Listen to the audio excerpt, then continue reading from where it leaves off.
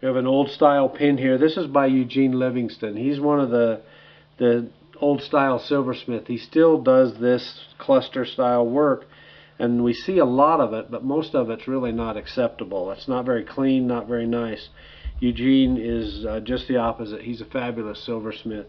He takes a lot of time and puts a great deal of effort in his silversmithing.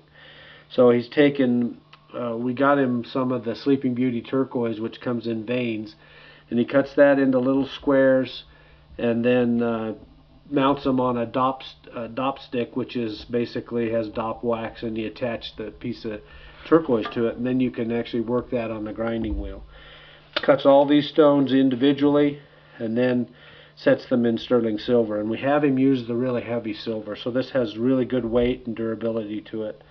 What you these old type pins here were mostly used by the Navajo ladies, and you'd see them, there'd be a squash blossom necklace and then the pin in the middle. They called them filler pieces, and so you can wear this on a jacket or a blouse, anything that really draws attention.